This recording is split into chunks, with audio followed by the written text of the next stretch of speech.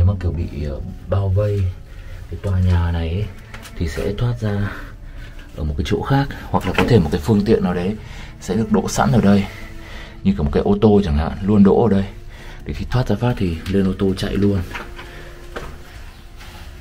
Nhìn này thì khá là kiên cố, được hoàn toàn xây bằng bê tông hết. Trong này thì rộng hơn. Không hiểu là thoát hiểm là sẽ thoát ra đâu.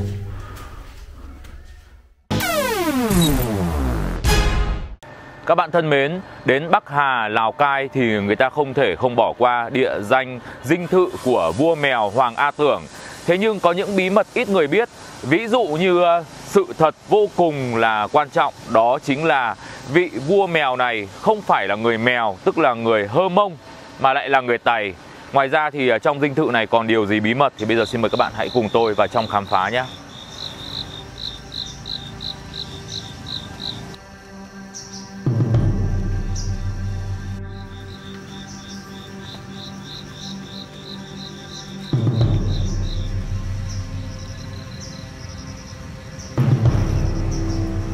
Là một vùng đất hoang sơ, nằm tận cuối của tỉnh miền núi Lào Cai.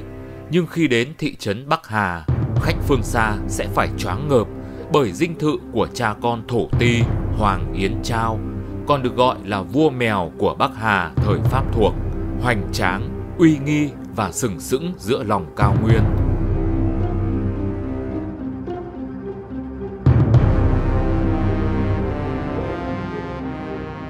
Tuy nhiên, ít ai biết, ẩn đằng sau dinh thự uy nghi và xa hoa ấy, người dân nơi đây đã phải chịu một ách cai trị hà khắc và bóc lột tới tận xương tủy của họ Hoàng kia như thế nào. Khu vực miền núi giáp biên giới phía Bắc, từ xa xưa vốn là địa bàn sinh sống của đồng bào các dân tộc thiểu số. Thời phong kiến, mỗi vùng đều có một quan châu cai quản, được gọi là thổ ti. Những người dân tộc vẫn coi thổ ti là vua, là lãnh chúa, có quyền uy tối thượng tại vùng đất của mình. Ở Hà Giang, dư luận từng biết đến vua mèo Vương Chí Sình nổi danh nhờ tham gia kháng chiến chống quân xâm lược. Còn ở Bắc Hà, Lào Cai, thổ ti Hoàng Yến TChao cũng một thời được trọng vọng, tôn sùng. Chỉ có điều trái ngược với vua mèo Vương Chí Sình, thời gian trôi qua vẫn không thể xóa nhòa nỗi uất hận của người dân nơi đây trước tội ác tày trời của cha con thổ ti Hoàng Yến TChao.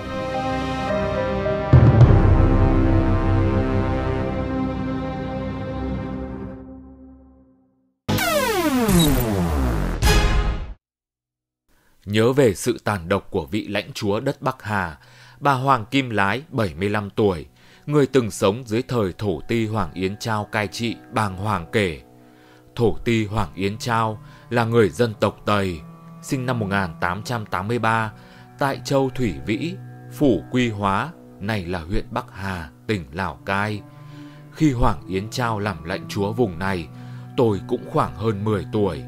Nghe cha mẹ kể lại, trước khi thực dân Pháp đến xâm lược, thì ông TChao đã là một trưởng bản giàu có và quyền thế ở xứ Bắc Hà này. Khi thực dân Pháp tìm đến, áp đặt chế độ cai trị tàn khốc, chúng sớm nhìn thấy những điểm có thể lợi dụng từ gã trưởng bản quyền uy này. Quân giặc hiểu, việc cai trị các dân tộc ít người tại đây sẽ trở nên dễ dàng hơn, bởi bà con thường chỉ chịu nghe lời khi kẻ cầm quyền là dân bản địa.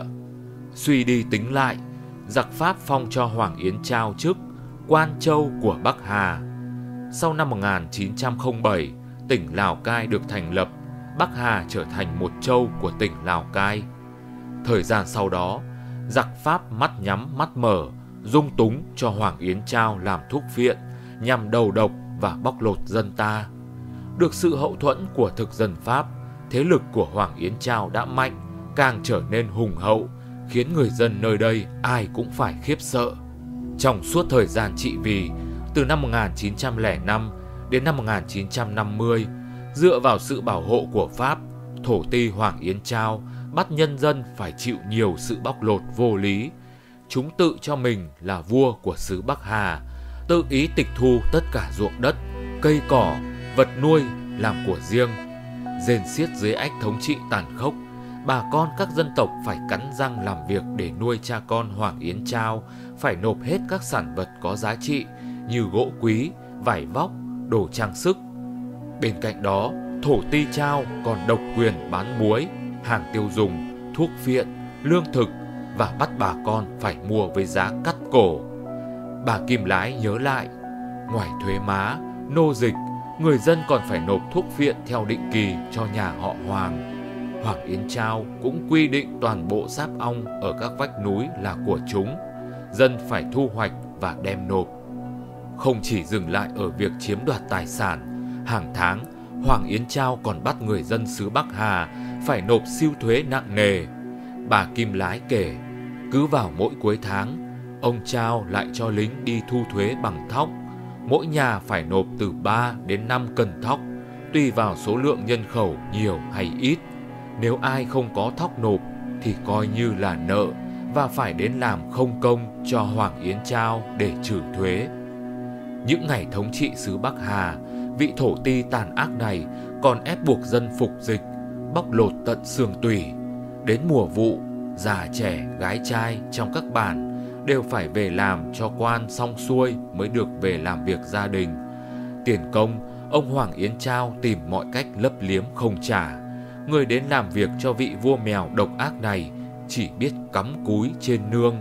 Đến bữa được cho bữa cơm rau mắm đạm bạc rồi ra về.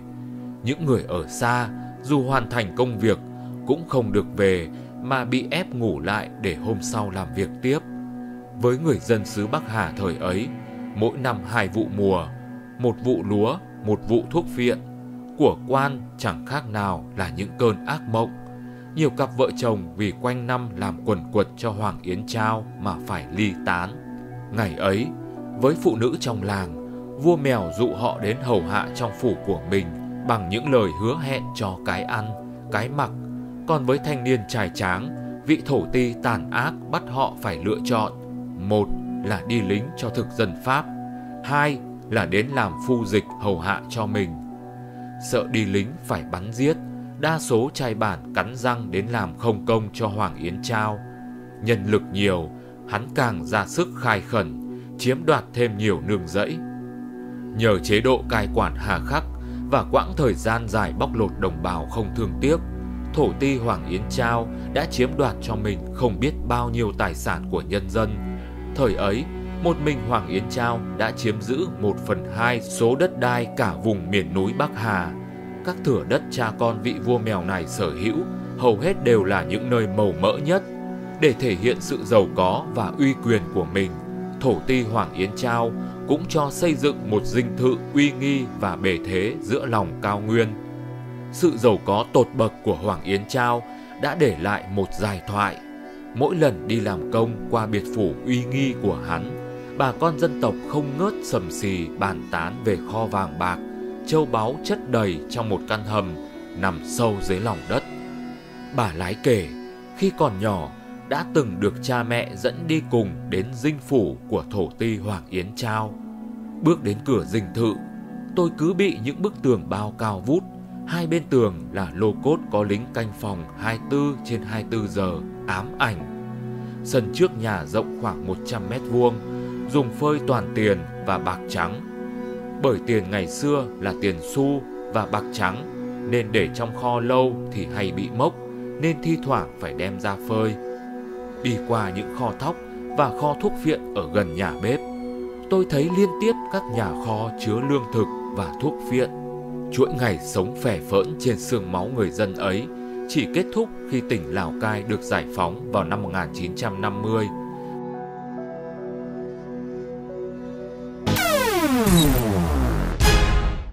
Ở đây có một cái hầm thoát hiểm này. Tôi thấy ghi là hầm thoát hiểm và 2 cây mộc.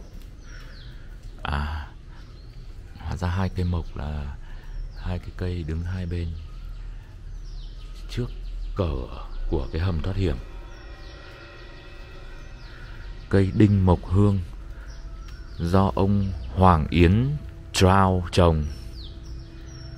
Tức là cái cây này cũng đã ngót nghét cả 100 năm rồi. Giờ sẽ vào xem là cái hầm thoát hiểm này sẽ kéo dài tới đâu. Trong này thì đã có một cái vũng nước ở ngay ngoài cổng luôn. Vào đây phải cúi người các bạn nhá, bởi vì là chiều cao của nó chắc khoảng 1m5 trở xuống thôi.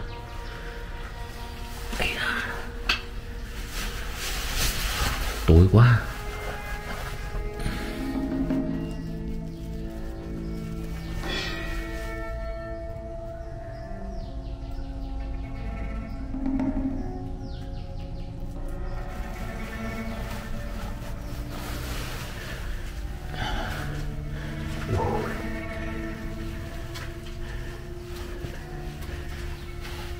Nhìn này thì khá là kiên cố, được hoàn toàn xây bằng bê tông hết. Trong này thì rộng hơn. Không hiểu là thoát hiểm là sẽ thoát ra đâu. Ở đây tôi thấy có một cái lối ra. Lối ra đã bị bịt rồi. Bịt và rất là bẩn thỉu. Cái này có thể là chỉ thoát một cách tạm thời thôi.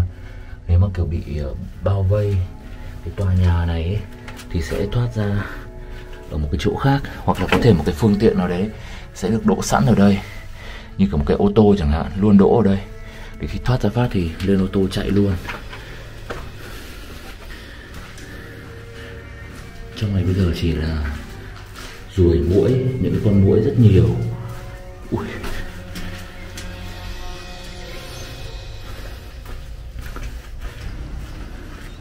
Từ vị trí ở trên cái ban công này có thể nhìn thấy toàn bộ thung lũng Bắc Hà, nơi có con sông Bắc Kha chạy qua. Ngày xưa tôi nghĩ rằng là cư dân sinh sống đây khá là thưa thớt.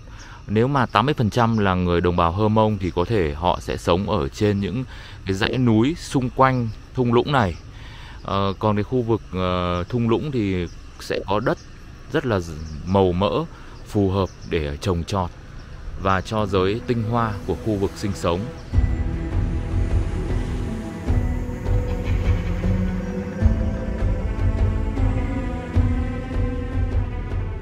Bám càng thực dân Pháp, toàn bộ gia quyến Hoàng Yến TChao và con trai Hoàng A Tưởng đã tháo chạy vào Đà Lạt, bỏ lại dinh thự nguy nga cùng vô vàn đất đai tài sản tại Bắc Hà. Các bậc cao niên tại đây kể lại, trước khi đi, Hoàng Yến TChao còn ép mỗi người con mang theo một gùi vàng, bạc. Nhưng mãi đến tận sau này, người ta vẫn thắc mắc, không hiểu với cả kho của cải cướp được qua nhiều năm, Hoàng Yến TChao đã giấu đi đâu, bởi những người con của Hoàng Yến TChao với mỗi người một gùi vàng bạc cũng chỉ tẩu tán được một phần rất nhỏ. Cho đến ngày nay, nhiều lời đồn đại vẫn cho rằng đâu đó trong lòng đất phía dưới dinh thự của nhà họ Hoàng vẫn còn kho của cải khổng lồ. Suốt nhiều năm qua, nhiều người vì tin vào lời đồn đại đã tìm mọi cách đào bới, nhưng đều không tìm thấy chút vàng bạc, tiền xu nào còn sót lại của tên lãnh chúa tàn bạo. Thời gian trôi đi, những tin đồn cũng lắng dần, và kho báu khổng lồ ghi dấu tội ác của vua mèo vì thế cũng vĩnh viễn trở thành một bí ẩn lịch sử.